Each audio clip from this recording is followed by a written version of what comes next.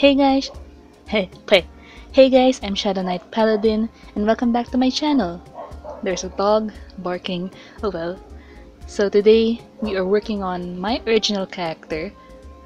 I really like him. He's one of my favorites. If he's one of them, he's not the favorite, but he's one of my favorites. Saiyan Erwin Quintet, and he is a fire mage, so he does fire magic and stuff. He also has other abilities, but he's a fire mage basically. And the story he is set in is in this like fantasy, like really fantasy world. High fantasy even actually. So he is part of the military. The magical aspect at least. So what we're working on today is his uniform, his everyday work uniform, and yeah. So we are starting from the base. Actually, this is gonna be a two-part video, since just working on the base alone without even the outfit already took me so long. This took me 3 streams to complete, mainly because I wasn't happy with the anatomy, or I kept changing things up on the body. And you'll see how many times I actually repeat or fix something. So this video is gonna be his base, just the body, no clothes on it. And then the video after this, which I will upload directly after, is going to be his outfit itself. So you'll see all the layers that I usually use, or usually like how many layers I usually put on a character when I'm doing design or outfit commissions. Usually you only see just one layer. Usually it's just the first layer. This time you will see all 3 layers, his first set of clothing, and then the accessories, and then the cape or hoodie or whatever. So for some reason I really had a hard time working on the anatomy of this one. I don't know if it's because I haven't really used my tablet in a long time before I did this drawing, or if it's because I'm at that stage again where I could see all the faults in my current style, and even though I see it, no matter what I do, I couldn't solve it. Usually what happens right after this stage of my art process is that in the next month or 2 it will be like this. I will see so many flaws, I'll make so many mistakes, and I know what they are, but I couldn't fix them. And then suddenly one day when I draw again, it's gonna be like peachy and good again. I would have managed to fix the mistake without even me consciously or really consciously trying to fix it. And this has happened so many times before, and usually the style that turns out after this little bump is better. So I hope that's how it is again this time. I don't want to get worse. How could I get worse? Huh. As you can see here, the arch on the foot is too arched. My original concept is that I wanted him to be a bit tiptoed, like how girls' feet look like when they're wearing heels.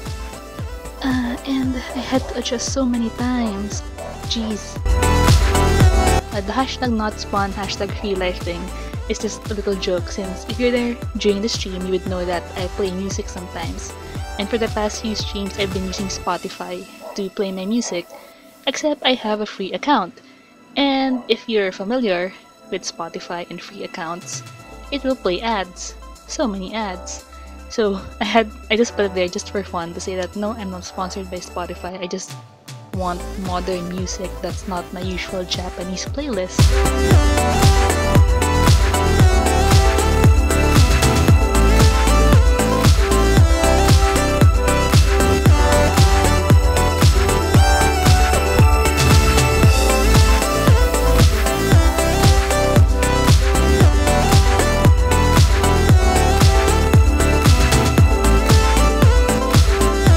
So fair warning, since you're somewhere near the middle of the video, I will warn you right now, and I will warn you again.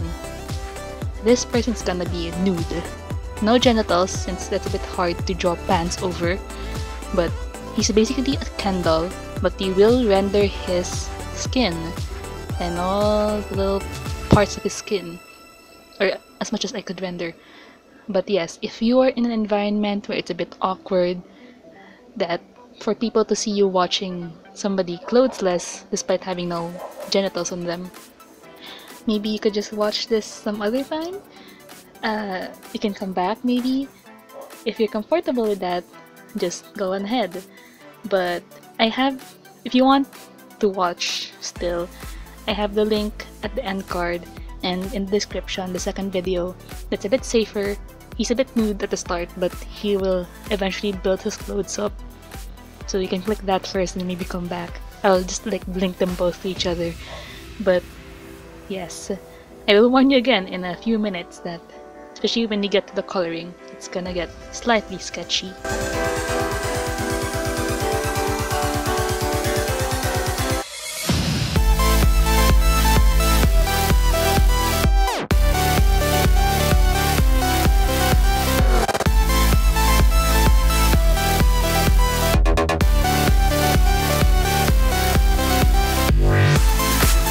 My mistake in this part is that I did not define his wrist.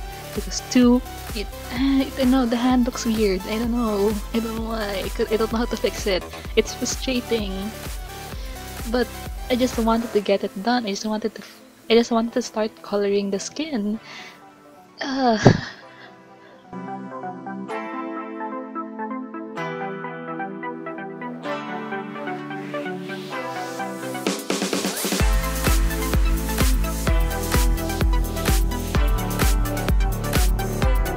So this is the fixed layer that you just saw right now. The fixed layer is basically where I attempt to fix some areas without completely erasing all the lines. So I just erase the parts that I need to erase and then try to attach the new layer to the old layer and do my best, I guess.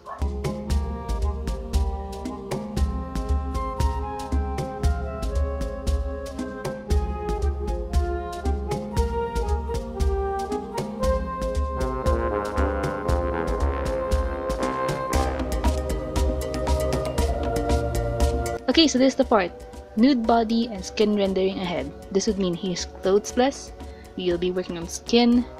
If it will put you in an awkward position, or if you're in a public area and it would be weird and you mind, you can click away now, or you can click on the link in the description where I did put the outfit part.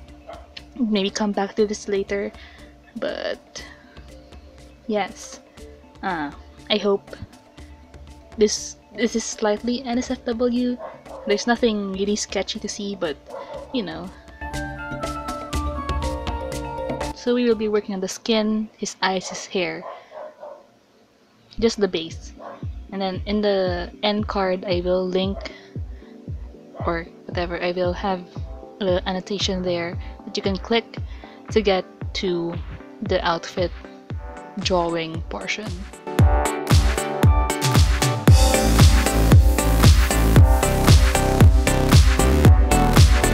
So he's a bit fit. He's a dancer as well. He likes dancing. He's a bit sporty. He's not your typical weak body mage. He's not as strong as, like, say, a swordsman or a lancer and archer, but he is capable. Like, melee won't kill him in 3 hits because he's a bit athletic. He likes dancing and stuff. So he has abs, he has the dancer body, or what I try to depict as a dancer body. Right now we're just putting the first coat of shadows, first coat of paint for the shadows. But this really isn't paint though. It's the first coat of shadows, and we will deepen that later.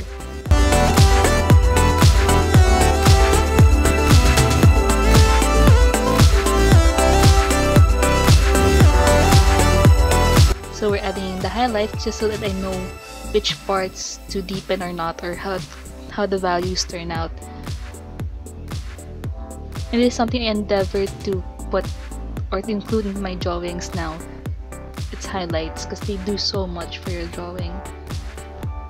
At first I was one of those people that was like, oh, I'm pretty sure if I keep on layering shadows it'll be dark enough, but adding highlights just do so much.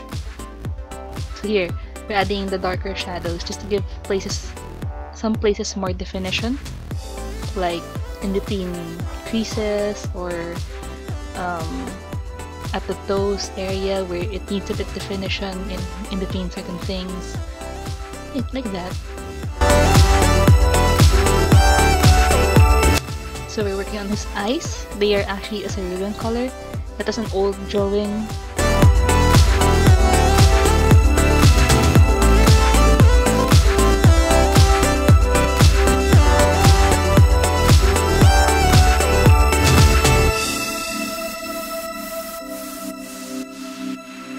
And the hair, I actually did the hair, I guess, off camera sometime, and I just hid the layer.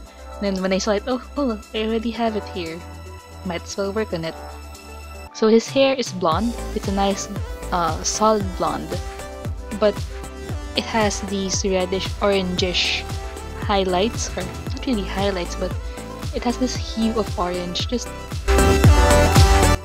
really like how it turned out. It's so nice and fluffy, and this is actually my hairstyle right now, except my hair is black. And I'm a girl, obviously, for my voice. But yes, it turned out so nice. It's so fluffy. I wanna ruffle it and mess it up. It's so cute. I wish my hair was that nice and soft. So we are nearing the end of the video. So please click on through to the second part. I hope you enjoyed this part though, but I hope you enjoy more when you click onto the second part. So you'll be working on this outfit, as I mentioned, and yeah, I hope to see you there.